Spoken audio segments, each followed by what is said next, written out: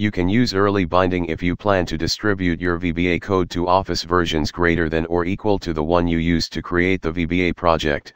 The problem arises when you try to distribute your code to an Office version that is lower than the one you used to create the project with. This is the reason why using late binding is better if you plan to share your code with others, since anyone will be able to use your macro-enabled file. If you like this video and want more videos like this, please subscribe to my channel.